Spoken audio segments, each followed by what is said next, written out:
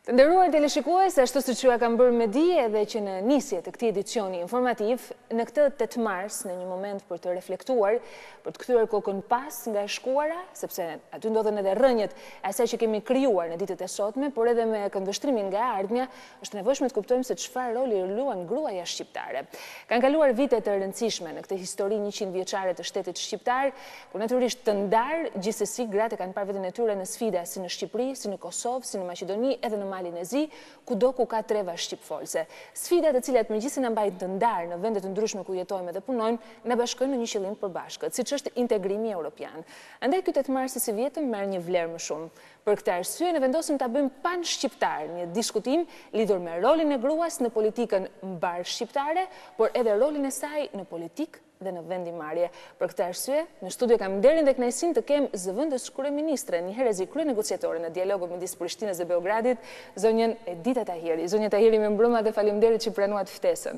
Mirëmbrëma, faleminderit po ashtu për ftesën. Ishte kënaqësi e veçantë, unë kisha planifikuar që në kryet herës të zhvilloja me ju një intervistë rëndësishme edhe për produktin e negociatave, të cilat kanë arritur tashmë në raundin e tyre të 9.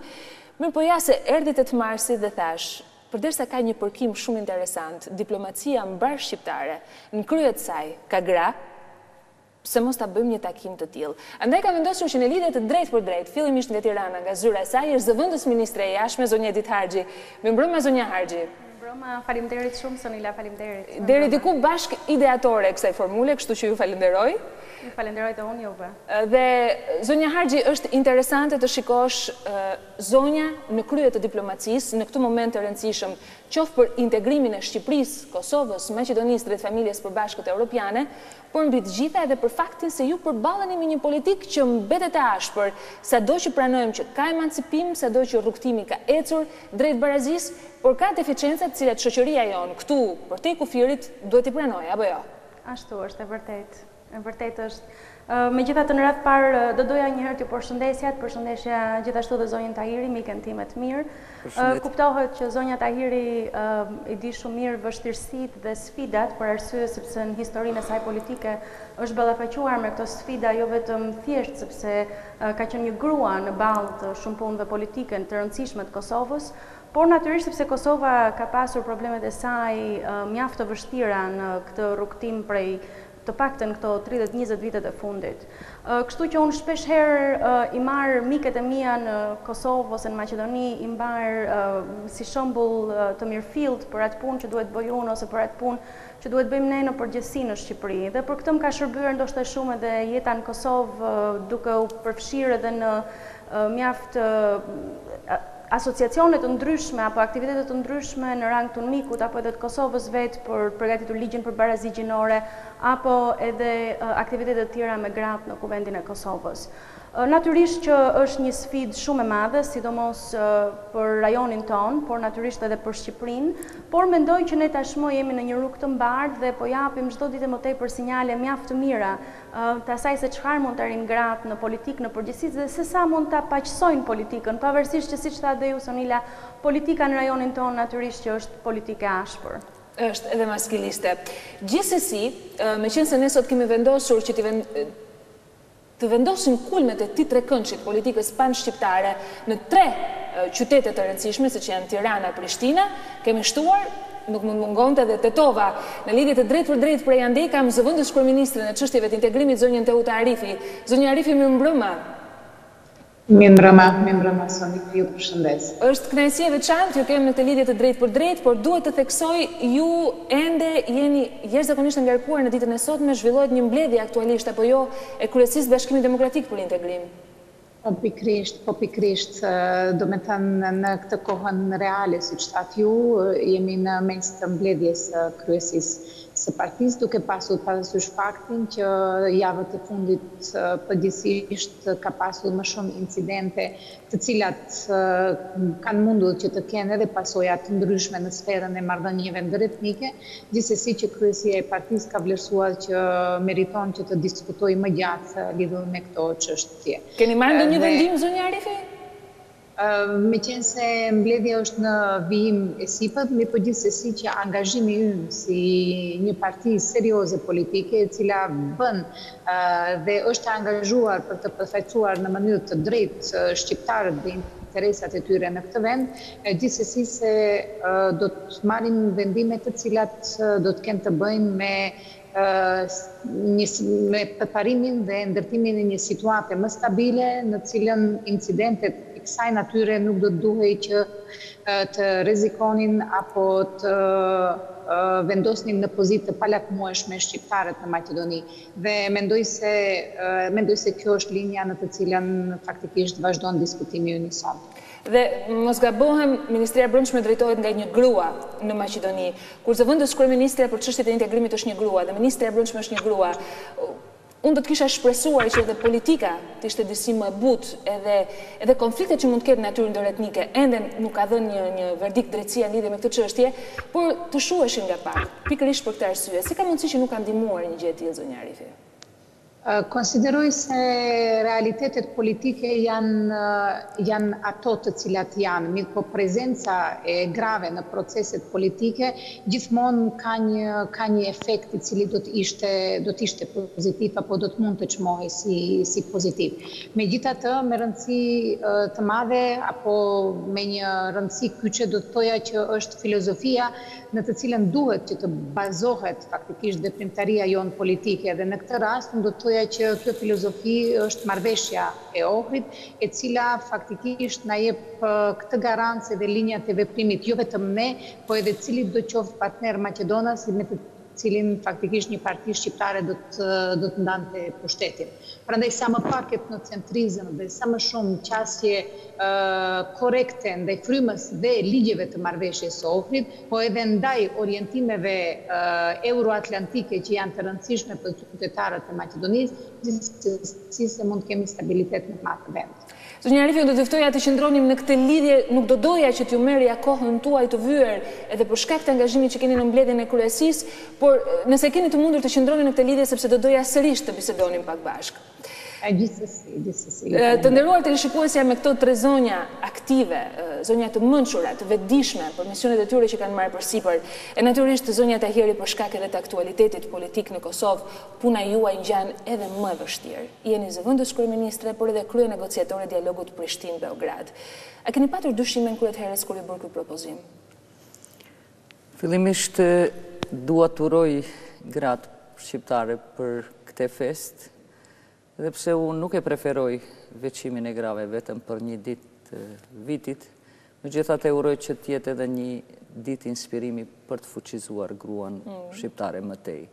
Përsa i takon rëndësisë detyrës apo sfidave që i ka kjo detyrë, unë nuk i quaj aq të rënda, sepse në periudhën e okupimit kur kanë vepruar kanë qenë shumë më të rënda se këto, kur kemi negocuar në konferencën e Rambujes, në një anë Serbia ka bërë gjenocid ndaj shqiptarëve, në anën tjetër ne kemi bërë biseda paqësore në Rambuje, ka qenë emocionalisht shumë më e rëndë.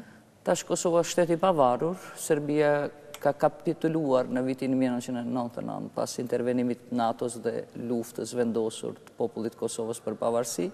Kështu që këto negociata apo ky dialog për mua është më i lehtë.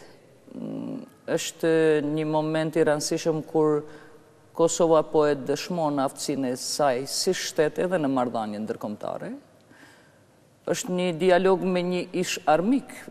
Serbinë megjithatë ne jemi përcaktuar për integrime euroatlantike dhe në kuadër këtyre angazhimeve politika e fqinësisë mirë dhe bashkëpunimeve rajonale janë standarde evropiane dhe ne si shtet dhe qeveria e Republikës Kosovës pikërisht po i kontribojmë pra realizimit të këtyre standardeve. Se ndihmon faktin që është një grua në kryet negociatave, apo ky dallimi grua-burr për çdo lloj angazhimi që ne bëjmë shpeshherë mund të jetë më diskriminues sesa fakti që burrat mund të na përjashtojnë edhe nga detyra të tilla? Tashma është botërisht e ditur që pozita e grave nuk është e mirë në botë, por edhe në botën shqiptare po ashtu nuk është e mirë. Ne kemi disa përparime konsiderueshme në kuptimin e faktorizimit politik dhe vendimarrës të grave, por larg është asaj që duhet jetë.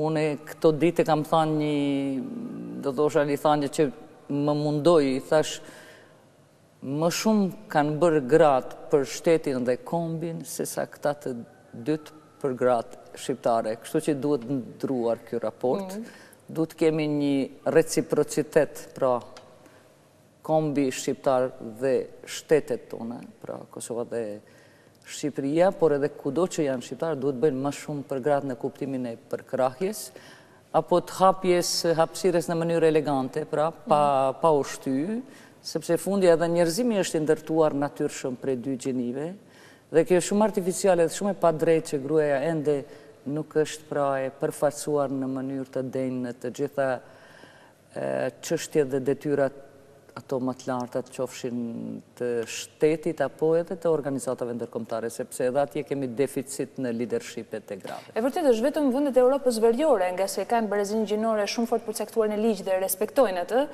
kanë tregues të paktën në shifra, në statistika më të mirë nga kjo pikpamje. Mirë, po kur flasim për rolin e gruas, për fuqinë e saj, flasim për barazinë, flasim për emancipimin. Një faktor që varet edhe nga karakteri vetë gruas, por natyrisht varet edhe nga ata me cilët ne bashkëpunojmë, që janë burrat në këtë rast. Në politikën e Kosovës, sa e vështirë është të hysh edhe të ngrihesh në pozicione vendimarrëse? Si që thatë edhe ju, procesi... Pra, tutën vetë gratë, apo e bëjmë burrat më të vështirë hyrjen e tyre? Procesi i fuqizimit të grave është më kompleks, pra nuk i ka parasysh vetëm të dy gjinit dhe angazhimet e tyre, çfarë do drejtimi që t'jenë pro fuqizimit apo jo, por janë edhe rrethana politike të cilat ndikojnë pra qoftë në favor apo disfavor të avancimit grave. Kosova ka kaluar periudhën e okupimit të fundit, ka qenë okupuar gjatë gjithë shekullit prej kohës kur janë ndarë tokat shqiptare padrejtësisht dhe tragjikisht, por në 10 vjetësin e fundit të shekullit 20 ne ishim të okupuar dhe ne gratë pra u bëm pjesë e procesit të lirisë dhe pavarësisë Kosovës dhe me qenë se u vumë edhe në balë të luftës për liri, atër ne krijuam një identitet politik edhe një kapital politik i cili pastaj na shërbeu që në momentin kur pas luftës u marginalizuam, ne vumë në përdorim kapitalin dhe kredibilitetin që kishim dhe përdorëm instrumentin artificial kuotën për rikthimin e grave. Ju kanë ndihmuar? A ka qenë mjaftueshme? Kështu, unë mendoj se kvota ka ndihmuar që të ketë gra në parlament, sepse prej vitit 2001 ne kemi në parlamentin e Kosovës 30% gra. E dyta, kvota ka ndihmuar sepse pjesëmarrja e grave në parlament ka krijuar edhe bazën ligjore për barazi. Sfida kryesore që mbetet është filozofia politike, sepse kjo kërkon më shumë kohë. Ju thatë kvota ka ndihmuar në pikpamje sasjore, mirë po shqetësimi kryesor është që, okej, ne 30% i sollëm gra, po a ndihmon të cilësi në vetvete kjo kvota? Pyetje shumë e mirë. Sigurisht që kvota mund të shkojë në kundërshtim me cilësinë, sepse shpesh është numër, por unë them se ka ndihmuar në vetëdijsimin e shoqërisë, sepse tashmë ata janë akomoduar që gruaja është pjesë përbërëse, por tash është edhe e grave që të angazhohen shumë më shumë, që të kenë një vetbesim më të madh, pastaj duhet investojmë më shumë për leadershipin e grave, në mënyrë që ardhja e tyre në skenën politike, në parlament, në vendimarrje, pra të jetë një kontribut në mënyrë që gjenerata e re që po vjen të ketë një vend më komod në politika tona, qofshin kombëtare, qofshin të shtetit. Ndërkohë, zonja Harxhi, më rezulton në bazë të një statistike se Shqipëria, përse takon pjesëmarrjes së grave në politik, është 84 nga 100 vende, dhe për pjesëmarrjen e grave në parlament është 82 nga 100 vende. Rekorde jo optimiste, madje edhe ne kemi kuotën, por nuk e kemi respektuar. E vërtet është, ne kuotën e kemi Sonila, por me një ndryshim të vogël. Në ligjin për barazi gjinore të Kosovës, Republikës Kosovës, ku është e përcaktuar edhe kuota, ka një klauzol, ka një kriter të posaçëm që 30% do t'jetë numri përfundimtar i pjesëmarrjes së grave në kuvendin e Kosovës. Ndërsa kjo nuk ndodh në Shqipëri, ne kemi të siguruar kuotën 30% vetëm në lista. Por kjo nuk do të thotë që në mënyrë automatike të ketë 30% gra në fund në parlamentin e Shqipërisë në përfundim të zgjedhjeve apo si do të dilet nga listat, për arsye edhe të sistemit elektoral që ne kemi pasur. Kështu që mendoj që ka ende punë për të bërë në këtë aspekt. Nuk mendoj që kuota duhet përbuzur, sepse është vënë re, evoluimi në përgjithësi gjatë viteve të fundit ka treguar, apo zhvillimet politike gjatë viteve të fundit kanë treguar që vendosja e kvotës në Kosovë, por edhe në shumë vende të tjera të cilat kanë qenë vende në zhvillim, ka ndihmuar sidomos në një periudhë më afatgjatë, sepse natyrisht siç thatë dhe ju, kvota ka të bëjë me cilësinë. Duhet përmend këtu për shembull një ndër vendet që është pothuajse në një kohë me ne nga perdja e hekurit e Bashkimit Sovjetik, që është një nga 3 vendet baltike, Estonia, e cila aktualisht ka një përqindje më të mëdha të grave në kuvend, në parlamentin e Estonisë sa të meshkujve. Edhe natyrisht kjo përbën një lloj diskriminimi pozitiv në anën tjetër, për vetë faktin sepse ka kaluar në balanca ka luajtur në anën tjetër. Megjithatë, proceset kanë treguar që, siç thatë edhe ju, në vendet e veriut të Evropës ku ka pasur disa mënyra të ndryshme për të rritur pjesëmarrjen e grave në politik, apo nëpërmjet sistemit të kvotës, apo ajo që quhet ZIP, pikrisht që është mbyllja e listave pikrisht duke vendosur dhe emra grash në këtë lista, natyrisht ka qenë pozitive, ka rezultuar pozitive në afatgjatë. Mendoj që kjo duhet bërë në Shqipëri dhe tashmë që diskutohet dhe reforma elektorale në vendin ton, ka vend për ta parë, sepse jam e sigurt që ka shumë zonja, ka shumë vajza të reja që dëshirojnë që të bashngjiten politikës. Dhe mendoj që do ta zbusin edhe shumë më tepër gjithë skenën politike në Shqipëri. Ose kundërta mund të absorbohen për saj edhe të bëhen të ashpra, ashtu si politika. Është një mekanizëm i mbijetesës që na e ka falur natyra, kështu që kërkon shumë kurajo, kërkon shumë inteligjencë për të bërë rezistencë. E vërtet është, megjithatë do dëshiroja të thoja që edhe kjo lloj ashpërsie unë më tepër ja dedikoj këtyre 20 viteve tranzicionit egër që ka kaluar Shqipëria, që është një lloj tranzicioni që ka hyrë edhe në marrëdhëniet midis femrave dhe meshkujve normalisht, sepse është një zhvillim i tillë shoqëror që ka pasur handikapin e vet në momente të caktuara, pengesat e veta në momente të caktuara. Kështu që unë mendoj që futja e më tepër grave në politikë në Shqipëri, natyrisht që do ta zbuste shumë ashtu siç ka ndodhur në të gjitha vendet e tjera, sepse nuk do të jetë Shqipëria nuk është thjesht e para që do e zhvillon këtë gjë. Shohim shumë vende sot në botë, të cilët kanë natyrisht kryetare shtetesh gra, të cilët kanë një numër shumë më të madh ministrash në kabinete, gra ministre, por që natyrisht që gratë po luajnë edhe role kyçe sot në diplomacinë botërore. Ju mund të shihni vetëm në 4-5 vitet, në 4-5 administratat e fundit të Shtetit Bashkuar të Amerikës, 3 prej sekretarëve të shtetit kanë qenë zonja, sekretare dhe kanë qenë nga më të suksesshmet. Ndërsa ne kemi vetëm një ministre femër në kabinetin tonë qeveritar, zonjën Majlinda Bregu, për fat të mirë dhe zonja Bregu tek integrimi. E vërtetë. I cili bëhet i rëndësishëm. Zonja Arifi, meqense po bëjmë një kalim të rolit të gruas në politikën kosovare, në politikën shqiptare, më intereson të kuptoj nëse përfaqësimi i grave në politikën maqedonase ka mundur të jetë tillë që të japi zë edhe atyre që nuk kanë zë. Edhe Maqedonia, ashtu si Shqipëria, si Kosova, ka zona ku mentalitetet janë të ngurta, ku ka ende gra që konsiderohen si sklave nga bashortët e tyre, ka raste të dhunës brenda familjes. Nuk e di se sa keni mundur ta përfaqësoni atë mungesën e zërit të kësaj shtrese. Po, e dashur Sonila, do me thënë para 10 vitesh, kur jam bërë për herë të parë antare në Parlamentin e Maqedonisë, pas 10 të vitit 2002, kam qenë para femër shqiptare e cila ka arritur që të zgjidhej deputete në parlament. Dhe gjithsesi që e kam ndjerë si një mision timin të veçantë për të qenë zë normalisht i gruas shqiptare, i sakrificës së gruas shqiptare në Maqedoni, edhe i dëshirës së saj për të qenë e përfaqësuar dhe për të dhënë një kontribut në ndërtimin e vlerave të barazisë dhe në ndërtimin e vlerave europiane të këtij vendi. Jam të kënaqur që gjithsesi që pas asaj kemi arritur që të bëjmë ndryshime në kodin zgjedhor, me cilin edhe ne kemi siguruar përfaqësim adekuat dhe të drejtë të grave, edhe atë po ashtu nëpërmjet sistemit të kuotave. Dhe gjithsa dëgjoja zonjat e nderuara, zonjën Tahiri dhe Haxhi, në fakt ne kemi kaluar në rrugën nga eksperienca e Shqipërisë deri tek realiteti apo eksperienca kosovare. Fillimisht, do me thënë, zgjedhjet e vitit 2002 ka qenë mundësia e përfaqësimit 30% në lista, mirë po pa vende në cilat do të garantonin që ky 30% që dhe të arrinte të hynte në parlament. Dhe pasaj, me ndryshim të kodit zgjedhor, kemi siguruar që tani çdo i treti person, do me thënë në listat e partive politike, duke qenë grua, sigurojmë që 30% të grave të jenë pjesë e parlamentit.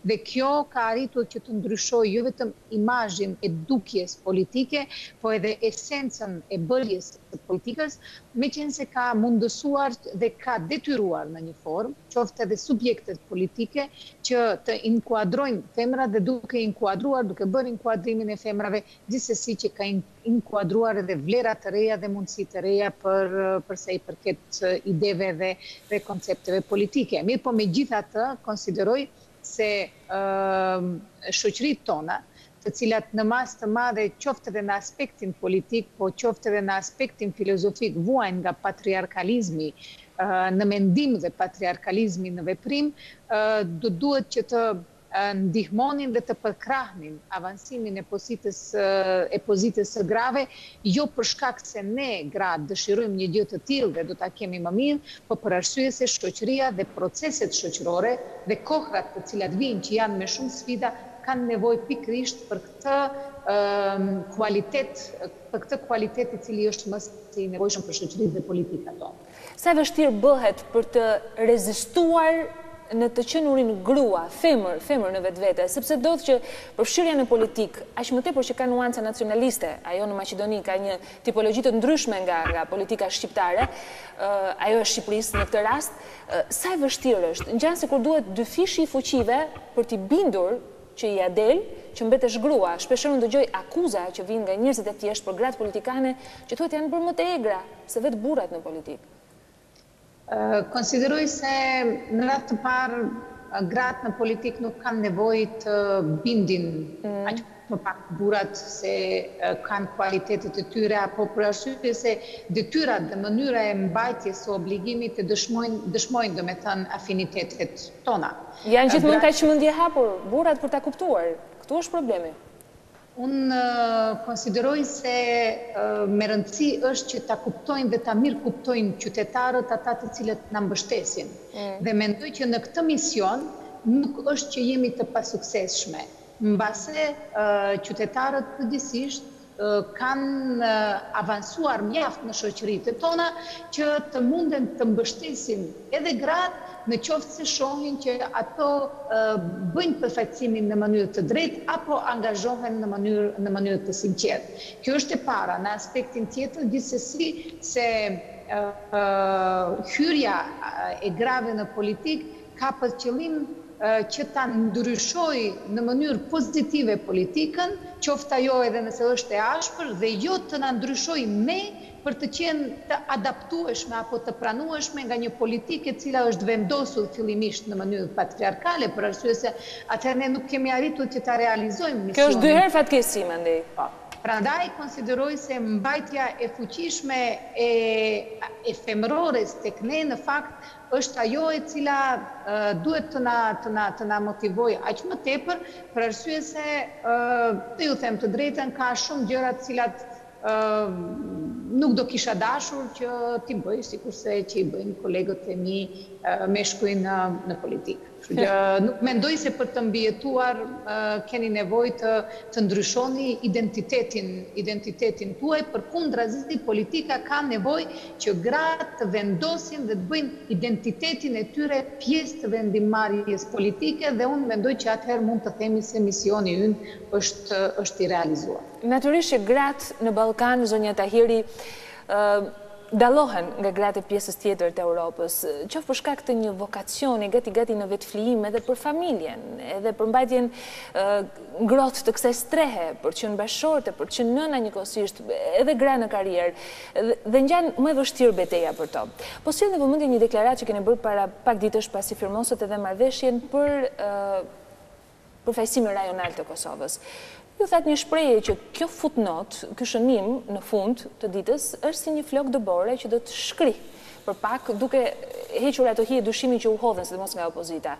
me njëherë juturën, me akuza shumë të forta nga opozita. Unë i kam lexuar. Madje ju kanë kërkuar shumë për një moment ta nuk gjim dot edhe Edita Tahirin. U druajtët, u mblodhet në guackën tuaj, u trëmbët nga kjo lloj akuze? Apo? Në fakt, pasi që përfundoi raundi i 9, unë pastaj vazhdova aktivitetin diplomatik. Fillimisht isha në NATO dhe bëra një takim me ambasadorët e NATO-s. Me këtë rast dua të falenderoj ambasadorin e Shqipërisë, zotin Artur Kuko, i cili organizoi takimin tim me ambasadorët për të diskutuar së bashku rrjedhat e dialogut edhe pritjet e Kosovës në avansimin e rrugës tonë për integrime evropiane dhe euroatlantike. Më pas udhtova për Paris dhe Londër, ku zhvillova një aktivitet diplomatik i cili u përqendruar që vendimet e samitit të liderëve të BE-s pra të jenë sa më të favorshme për Kosovën. Dhe derisa isha në Bruksel, po ashtu takova kryesuesin e Bashkimit Evropian, ministrin e integrimeve të Danimarkës. Kështu që ky aktivitet ishte shumë i rëndësishëm. Aq sa e rëndësishme është ajo që dialogu pra i dha rezultatet e veta në planin e marrëveshjeve. Ato që ju kishit pritur, ato që Kosova priste, apo maksimumi që mund të merrej? Unë mendoj se vizioni jonë për këtë dialog, por edhe vizioni për forcimin ndërkombëtar të Republikës Kosovës, ndërlidhet natyrisht me interesat nacional, por edhe me obligimet që kemi ndaj bashkësisë ndërkombëtare, apo konventat edhe rezolutave ndryshme ndërkombëtare, përfshirë edhe rezolutën e OKB-s për dialogun teknik. Kjo ishte një thirrje e OKB-s për ne dhe ne përmbushëm. Në anën tjetër, rezultatet e para janë të rëndësishme. Këto janë marrëveshjet e para në historinë e marrëdhënieve midis dy shteteve, pra Kosovës. Po që kanë favorizuar më shumë Serbinë, ekziston një perceptim dhe brenda Kosovës. Porosia ime është kjo që duhet të pritet zbatimi i marrëveshjeve. Tash për tash, marrëveshjet janë duke u përgatitur për zbatim. Në moment që fillon zbatimi i marrëveshjeve, opinioni do t'i sheh rezultatet konkrete. Mjafton të përmendet marrëveshja për menaxhimin e integruar të kufirit ndërshtetror mes Kosovës dhe Serbisë, e cila në të vërtetë është një model evropian dhe është një bashkëpunim midis këtyre dy shteteve për të bërë një kontroll më të mirë kufitar, por edhe njohje sigurisht reciproke mes shteteve, sepse praktikisht modeli menaxhimit integruar të kufive sipas ligjeve evropiane vlen vetëm për shtetet. Pra unë besoj se opinioni me kalimin e kohës, me zbatimin e marrëveshjeve do ta sheh se Kosova jo vetëm që është forcuar në planin e brendshëm, por është forcuar edhe në planin e jashtëm, sepse fakti që ne morëm pra ofertën për marrëveshjen e stabilizim asocimit, e cila fillon me studimin e fizibilitetit, kjo është vetëm shtetet janë në rrugën e marrëveshjes stabilizim asocim, dhe unë besoj se opinioni gjerë edhe e kam mirë prit, edhe do t'i sheh pra përparimet konkrete të shtetit tonë, drejt BE-s, drejt NATO-s, por edhe në kuadër të rritjes së numrit të njohjeve. Si që dini, ne kemi njohje kualitative, janë 88 shtete, ku SBA... 5 europiane që ende nuk ju kanë njohur. Unë besoj se 23 evropiane që e kanë njohur, shumica e rajonit, shumica e Genizet e tjera, por me gjithate duhet dim se kuantiteti në sistemin ndërkombëtar është i rëndësishëm, prandaj ne po punojmë për një njohje globale të Republikës Kosovës. Si krye negociatore treguat aftësinë e arritjes kompromisit. Në thelb, ky është misioni kryesor. Pa mos erdhi me çmim më të lartë ky kompromis për të paguar nga Kosova. A u zhdukën një herë mirë dyshimet se kjo pavarësi nuk erdhi ashtu siç Kosova do të kishte dashur, se integriteti i territorit është i garantuar? Kështu, Kosova është shtet i pavarur dhe sovran në radhë të parë për shkak të vullnetit politik të popullit të Kosovës, shqiptarve si shumicë, të cilët 100 vjet i qëndruar dhe i rezistuan shtypjes së papar të Serbisë në atë kohë, deri te shkallë të ndryshme, por edhe shkalla e fundit e gjenocidit. Pra ne si shqiptar dhe si Kosovë dham provimin, po këtu ka një rol shumë të rëndësishëm SBA-ja, e cila ishte aleate me ne, BE-ja, Shqipëria ka luajtur një rol shumë të rëndësishëm. Pra, ky produkt është investim 100 vjeçar i shqiptarëve për liri dhe pavarësi. Por ende është mbikëqyrë pavarësia e Kosovës. Historia e shteteve, siç e dini në marrëdhëniet ndërkombëtare, tregon se jo të gjitha shtetet kanë lindur edhe janë njohur shpejt. Varësisht nga rrethana dhe ashpërsia e proceseve, historitë kanë qenë të ndryshme. Edhe Austria, siç e dini, deri te një kompletim i njohjeve i kanë shkuar dekadat. Kështu që Kosova po kalon në përsfidat që një numër i shteteve në botë i kanë përjetuar në kuadër të historisë së ndërtimit të shteteve tyre. Ajo që është me rëndësi, unë mendoj që lidershipi i Kosovës, qeveria dhe gjithë institucionet, dhe jo vetëm kjo gjenerat, po edhe ato që do të vinë, duhet fokusohemi ashtu siç po fokusohemi në reformat evropiane. Në sigurisht përmirësimet e rëndësishme në procese të ndryshme, qeverisjen e mirë që po e bëjmë, sepse ne kemi marrë seriozisht standardet evropiane. Kur po themi kemi marrë seriozisht, Kosova prej momentit kur është pavarësuar, po luan dhe po dëshmon që është faktor stabiliteti i rajon. Dhe kjo nuk vjen vetvetiu, është angazhimi vizionar i Qeverisë Republikës Kosovës, pra për të plotësuar standardet që dalin nga obligimi i integrimeve evropiane.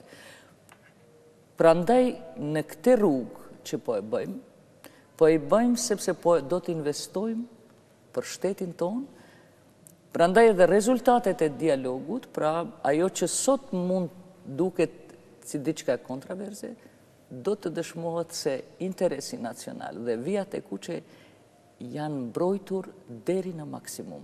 Gjeni shumë optimiste, zonja Tahiri.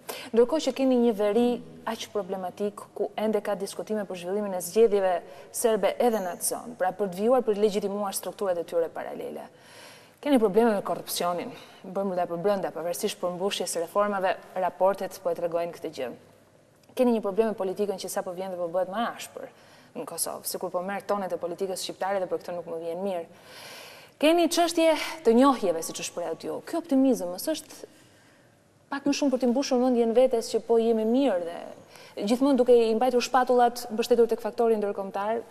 Sonila, po më vjen mirë që e shtrove kështu pyetjen.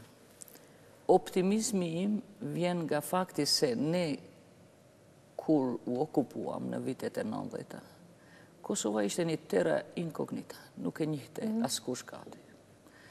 Dhe fal 10 vjeçarit të rrugës paqësore, të rrugës së luftës, e nxorëm Kosovën nga terra incognita e bëm një çështje të njohur. Krijuam aleat, siç ishte SHBA dhe BE-ja, u bë intervenimi i NATO-s dhe Serbia se kishte pa ëndër që do të vijë koha kur do të kapituloj para shqiptarëve.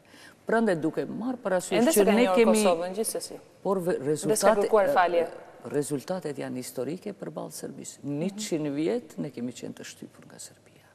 Dhe kemi pasur pra do të them sukses kolosal.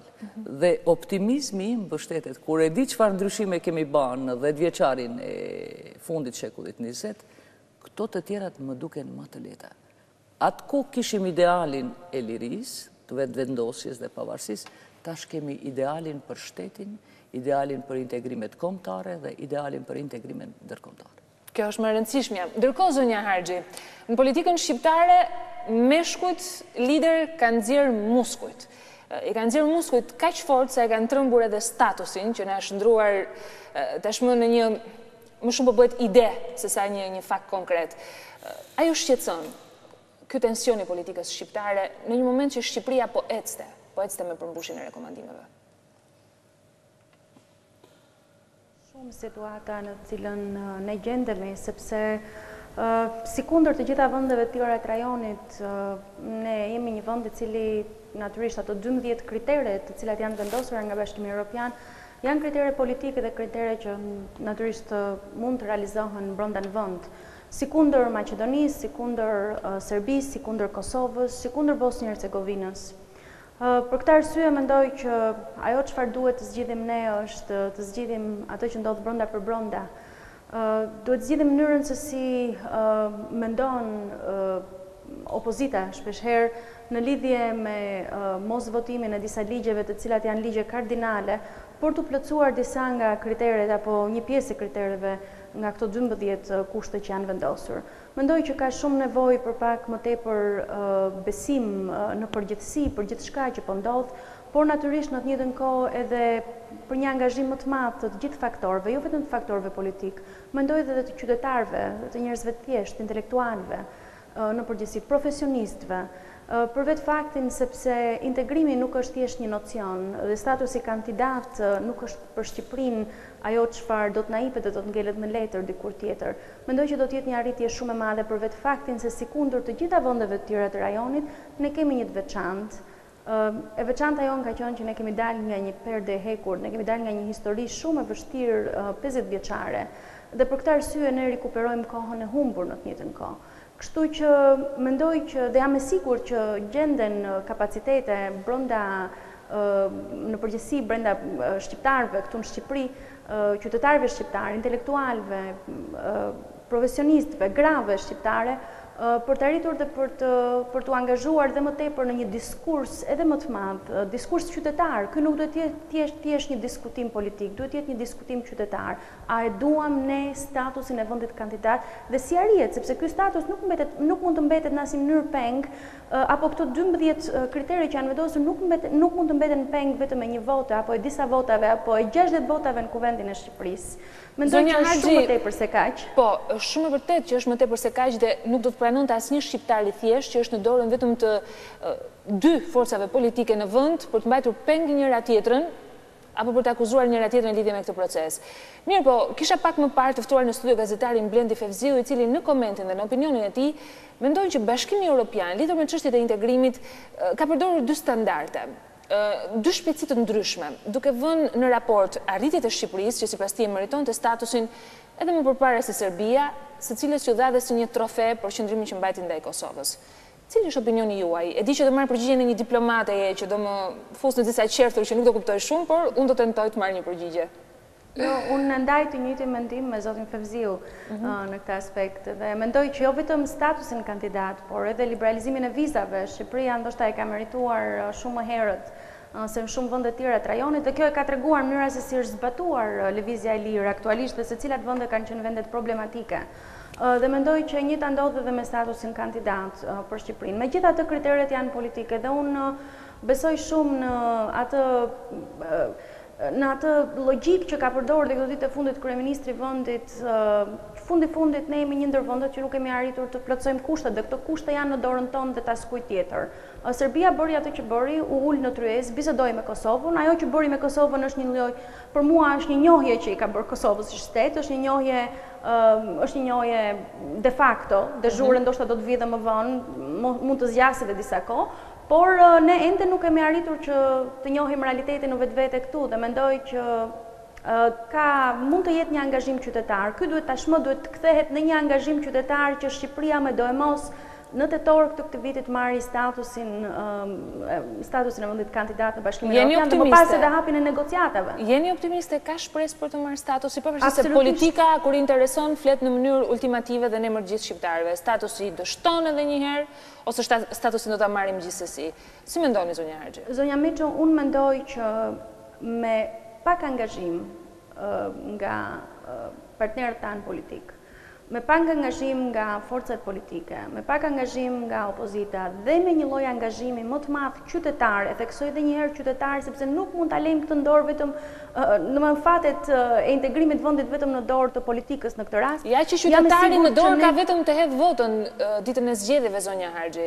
Në mënyrë tjetër të pjesëmarrjes politika nuk se i ka lënë shumë dorë. Jo, mendoj që qytetari shqiptar në momente të caktuara ka reaguar. Qytetari i Shqipërisë në momente të caktuara ka reaguar dhe ka thënë natyrisht fjalën e vetë ndal për këtë vonesë kaq të madhe, që është një vonesë thjesht për votimin e disa ligjeve në kuvendin e Shqipërisë dhe absolutisht as më tepër dhe as më pak se kaq.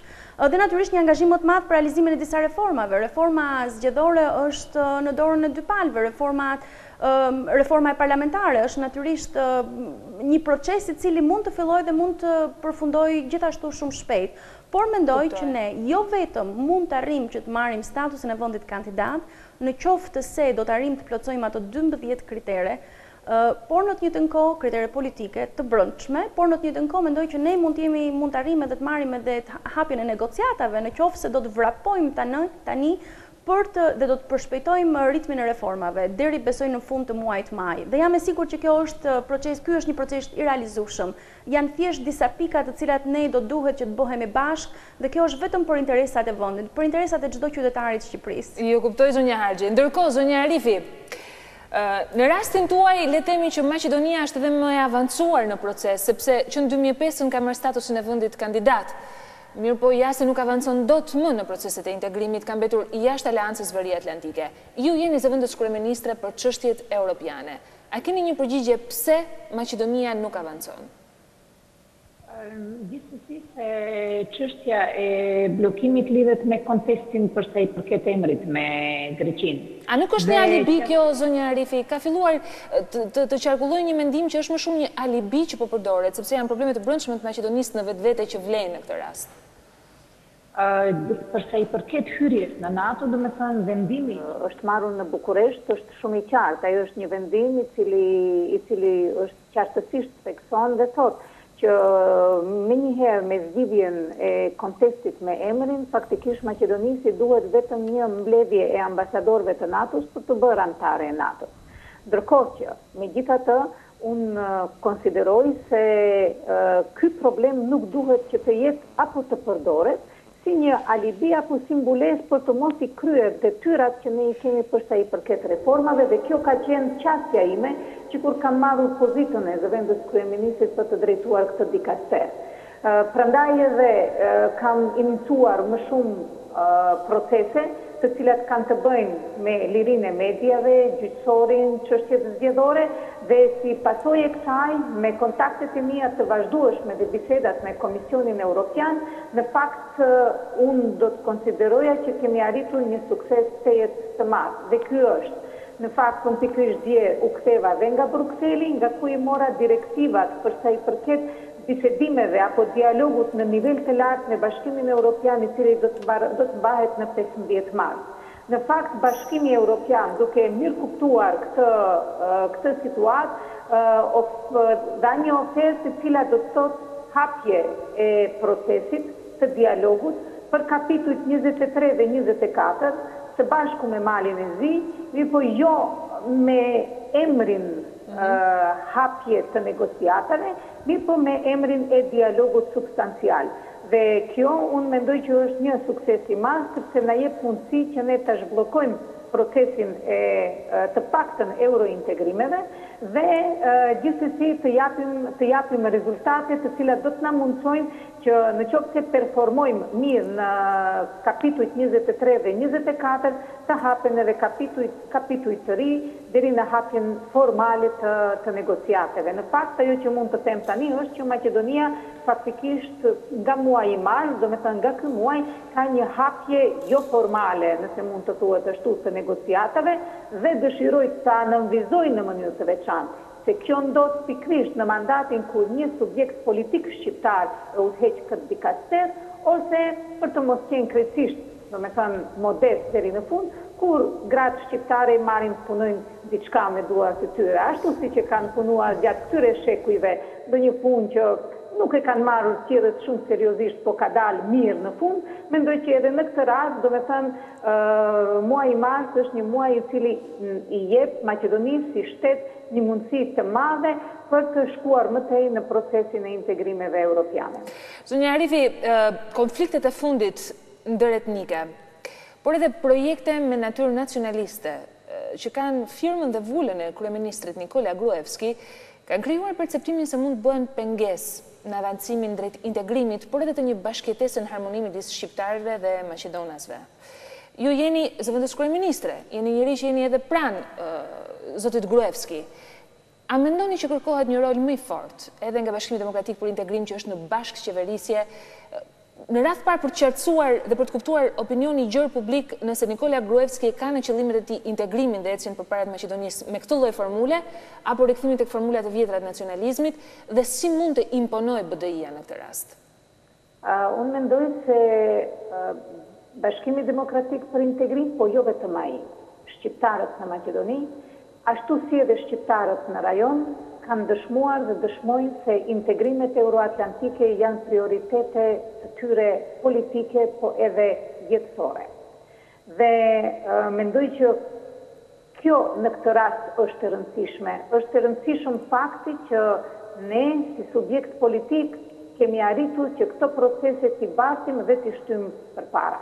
Kushdo qoftë, në cilën do qoftë pozitë, çfarë do qoftë idesh që të ketë, nuk mund të kthej pas proceset e filluara euroatlantike, me qenë se këto janë proceset të pakthyeshme, dhe ashtu si fliste zonja Tahiri në kuptimin e perspektivës të asaj se si gjërat kanë qenë përpara, edhe unë mendoj që pozita e shqiptarëve në Maqedoni nuk mund të kthehet më pas marrëveshjes së Ohrit, pas luftës së drejtë të shqiptarëve dhe pas asaj që ata kanë arritur për këto vite me radhë. Mendoj se kjo është kryesorja dhe për këtë arsye unë jam tetë optimiste se këto janë procese të cilat do të ecin në drejtimin e duhur, pa marrë parasysh hezitimeve që mund të shprehen në ndonjërin prej ande, dhe dëshiroj të nënvizoj që politikat apo konceptet etnocentrike në vendet multietnike nuk janë politikat të cilat në afat gjatë mund të sjellin sukses për asnjërin prej popujve të cilët ndajnë shtetin e përbashkët, gjeografinë e përbashkët, po edhe historinë e përbashkët, po që se do. Kam dhe një pyetje të fundit të njëjtë për të treja zonjat, sepse përderisa po flasim për rolin e gruas në politikë dhe në vendimarrje, për potencimin dhe fuqizimin e faktorit shqiptar në rajon, por edhe perspektivat integruese. Paralelisht është edhe një lloj nuance pasionale, le të themi, që qarkullon tek njerëzit e thjeshtë në Shqipëri, në Kosovë, Maqedoni, lidhur me bashkimin e shqiptarëve. Zonja Tahiri, si mund të ndodhë kjo gjë? Spari çështja e ndarjes tragjike të shqiptarëve në fillimet e shekullit 20, ka qenë një padrejtësi që i ka ndodhur kombit shqiptar dhe këtë gjithkush e pranon dhe e din. Pastaj kanë ardhur rrethana të ndryshme që kanë diktuar edhe përcaktimet tona politike, pra si që përcaktuam për pavarësinë e Kosovës, për statusin shtet formues të shqiptarëve në Maqedoni, për të drejtat etnike të shqiptarëve në luginën e Preshevës, në Malzi, si dhe po angazhohemi që të fuqizohet edhe çështja e çamëve dhe çamerisë. Shekulli që jemi, shekulli 21, për mendimin tim është shekull i fuqizimit të kombit shqiptar. Ne mbyllëm kapitullin e shtypjeve, e diktaturave, tani kemi hyrë në kapitullin e lirisë, demokracisë, por në planin kombëtar, kjo shekulli ynë, dhe për ta bërë me të vërtet shekull tonin, duhet përcaktojmë një paradigmë të re të fuqizimit të kombit shqiptar, ku interesat nacional duhet të definohen saktë mirë, dhe unë jam e bindur që në këte paradigmë, fuqizimi grave po ashtu do të luajë një rol. Madje ka një koincidencë që shekulli 21 në fakt është edhe shekulli i fuqizimit grave në botë.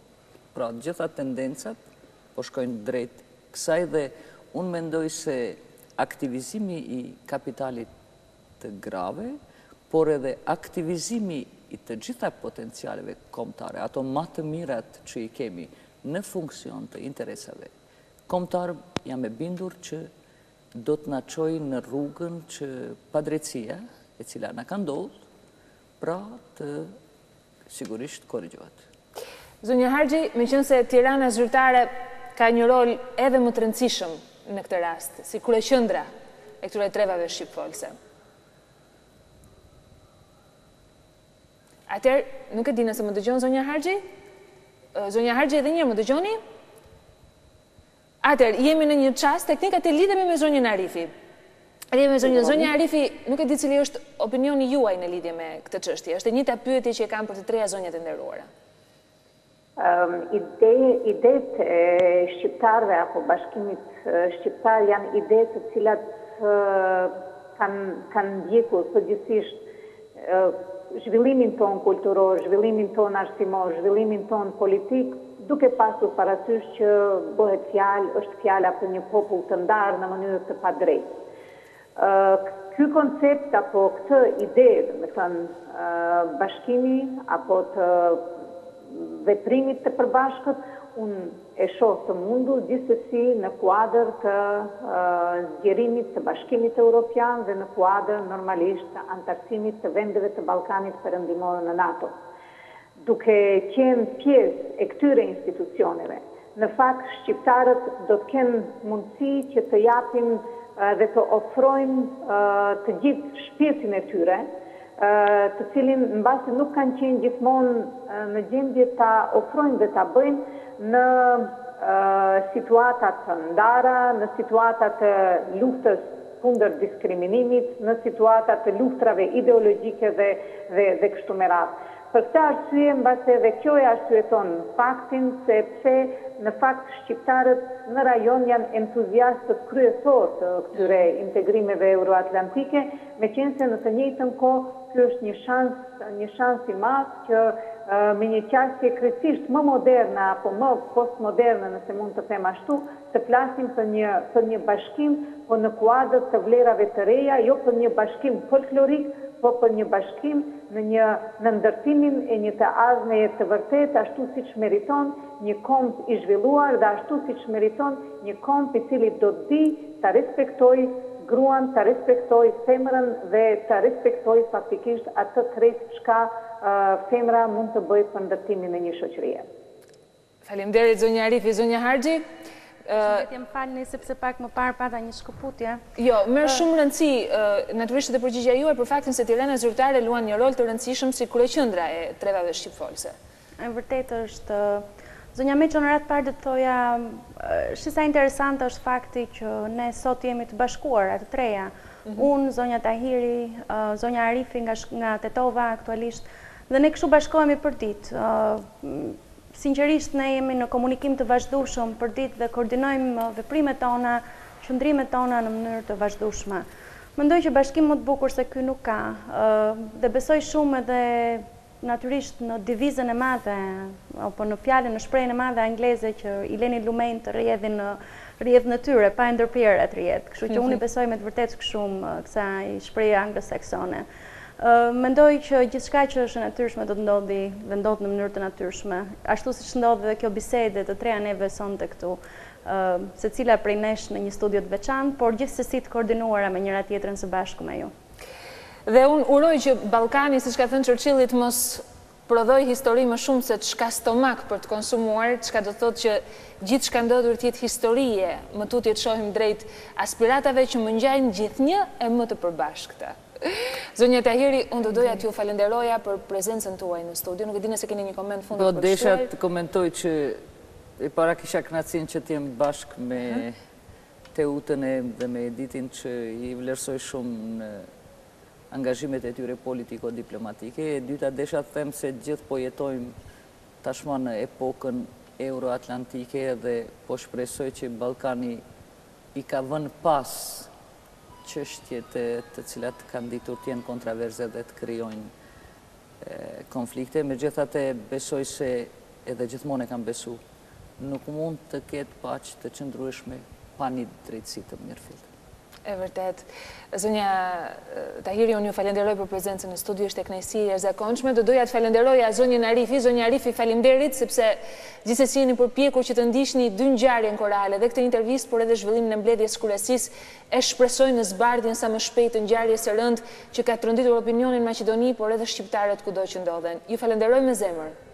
Ju falenderoj dhe unë përzemërsisht për faktin që na dhat mundësinë të jemi bashkë, të jemi tërësisht bashkë për të biseduar për këtë çështje të rëndësishme për ne, veçanërisht me Editin dhe Editën, dy Editat, dhe në këtë mënyrë është një kënaqësi të jetë e madhe për mua. Falenderoj po ashtu edhe ty nëse mundem të drejtohem me njëjës Sonila. Është Të ju uroj të gjithëve festën e 8 marsit, edhe pse unë mendoj që gratë kanë 365 ditë fest dhe 8 marsin për të përkujtuar që i kanë 365 ditë për të angazhuar për një të ardhme më të mirë, dhe gjithsesi ju përshëndes edhe të gjithë shikuesit tuaj dhe ju dëshiroj shumë sukses edhe në punën tuaj. Faleminderit zonja Arifi, faleminderit zonja Harxhi, e thash edhe në kryet herës keni qenë një bashk ideatore. Nuk ishim synimin të ishim thjesht honorific, thjesht për të sjellë 3 zonja dhe për të treguar se edhe ky është një tregues i emancipimit. Donim realisht kuptonim se çfarë do të thotë të jesh i angazhuar në pozicione të tilla dhe rolin aktual që ju zonjat nderuara keni në këtë proces. Ju falenderoj zonja Harxhi. Ju falemderit shumë edhe juve dhe përshëndes 2 miket e mia me këtë rast dhe ju uroj natyrisht 8 marsin të gjitha grave kudo që janë në trojet shqiptare. Po, dhe jep garanton më shumë qetësi dhe më shumë siguri fakti që në krye të diplomacisë ne kemi zonja. Dhe meqense na kanë mësuar që kur kemi qenë të vegjël që meshkujt duhet kërkojnë falje për dobësitë e tyre dhe gratë duhet kërkojnë ndjesë ndonjëherë për forcën e tyre treguar, duke ditur që pushteti nuk ta jep askush, më mirë gra që jeni të tilla të forta. Ju falenderoj dhe njerë, Sonja. Faleminderit, Sonja. Nderuar të shikues, ne do të ndajemi këtu së bashku me këtë intervistë realizuar në formë interaktive fal teknologjisë disponuar edhe nga ABC News. Ishte një përmbledhje e një aktualiteti të rëndësishëm politik, sidomos integrues pan-shqiptar. Ju do të keni mundësi ta ndiqni të ritransmetuar këtë intervistë, unë ju lë në shoqërinë e programeve dhe transmetimeve të tjera në ABC News, natyrisht lajmi i orës fundit vetëm tek ne. Qëndroni në shoqërinë tonë, bashkë mirupafshim.